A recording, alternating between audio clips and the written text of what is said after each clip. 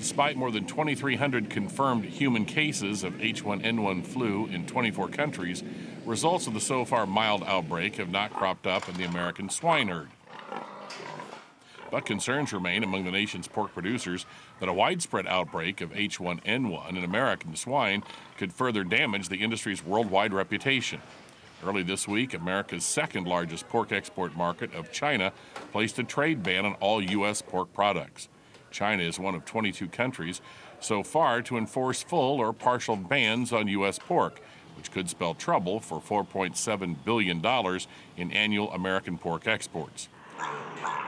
Several trade groups, including the American Farm Bureau and the National Pork Producers Council, have called for a lifeline from USDA.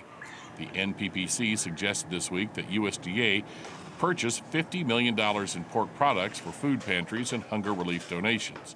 Agriculture Secretary Tom Vilsack has pledged to support pork producers around the country and in his native state of Iowa, but exact details from USDA have yet to materialize.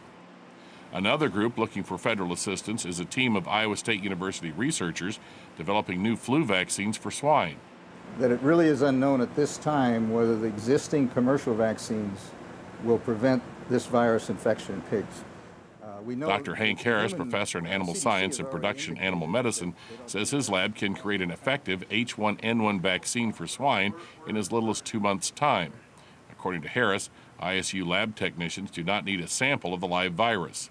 Using electric current combined with a technique called RNA backbone, a synthetic version of the original virus and a subsequent vaccine could be created.